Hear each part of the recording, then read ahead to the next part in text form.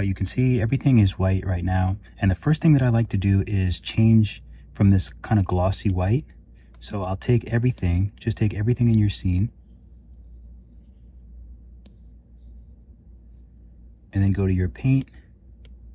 And personally, I like to do roughness around like 0.6, and I like to do white like that, just to get rid of that. I don't like that glossy look. Okay, so the only thing you'll have first is your environment, and you might have a different environment, like you might be using one of these. So the environments look different, and that's the first type of light that your model is getting. So if you're not using a matte cap, then you're just going by whatever these lights are. And you can see they look very different. So that's why I usually use my my custom one. But if you use any one of these, it doesn't matter. When you're going to do lighting, I would say turn the environment off. That way, I thought I turned autosave off. Yeah, whatever, regardless of the environment, I always turn it off. Even if it's mine, when I'm going to light it, you want to go from black. A lot of people have issues because their model doesn't look white, even though it's white. And that's because they don't turn the environment off and things like that. So you turn the environment off, and then you can add your first light. So here it's the same window, so you just do add light. And if your model is facing forward, usually this is a pretty good placement for the light. Now this is a sunlight, so this is kind of just all encompassing coming from this way. It doesn't matter where this is at physically.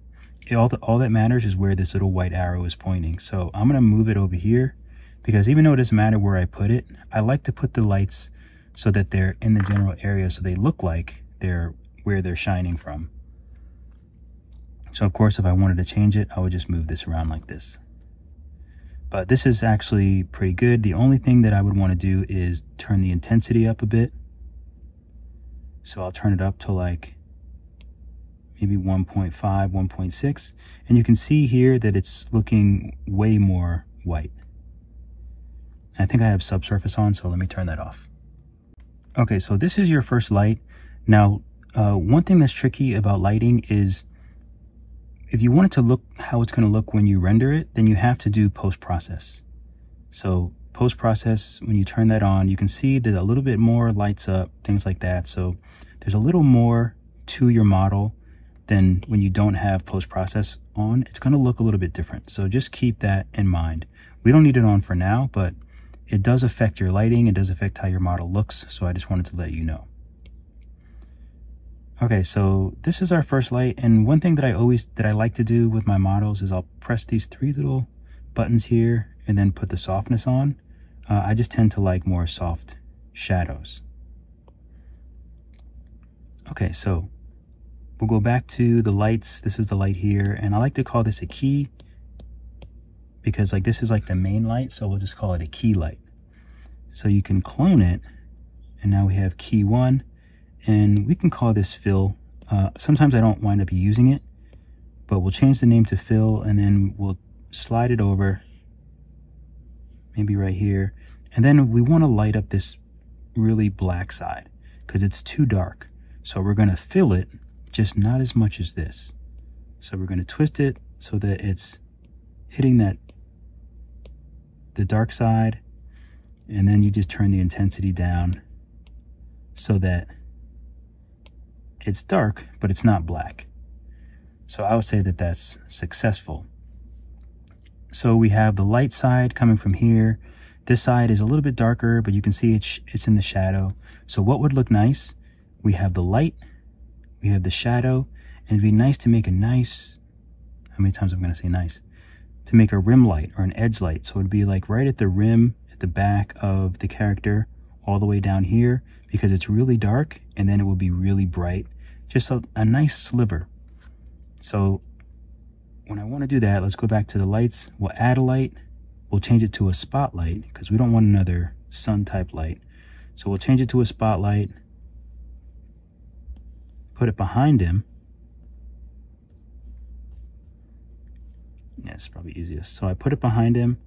Usually move it over a little bit. And then I spin it around till it's facing him. Yeah, something like that. Move it over a little bit more. So usually something like that is pretty good. So you can go back to your view or just go back to the front view. So now we have light, dark, and then light. And of course, wherever you move this, that makes a big difference. You can bring the intensity up a little bit if you want it brighter, you know, so you can kind of play around with that, see where you want it to go. Maybe you want this a little bit bigger to hit more of the character. So let's name that edge. So that's your edge light. And you can also set the shadow for softness. I just do that kind of by habit now. So it's looking pretty good. And also I keep going back to the scene. And this is great. Anytime you have like you put your character in a spot you like, just go up here and hit add view. And then you can rename it to whatever you want.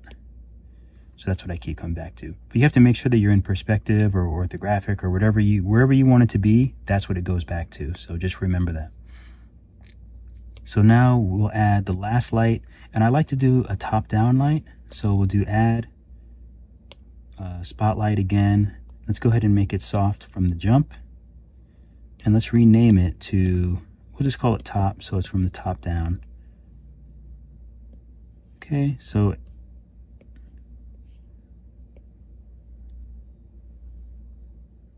I like to add this light right over top of him. And then coming straight down, maybe I'll raise it up a little bit. And you can kind of experiment with it. I'm gonna move it. I change it so I can move these rings the way that I want. So something like that is good. I like to make this light a little bit cooler. So if you tap here, you can change the color of the light. I like to make a little cooler, just a little bit different than the other lights. So we'll go back to our view. Oh, our view is terrible. Let's make this our view. Update.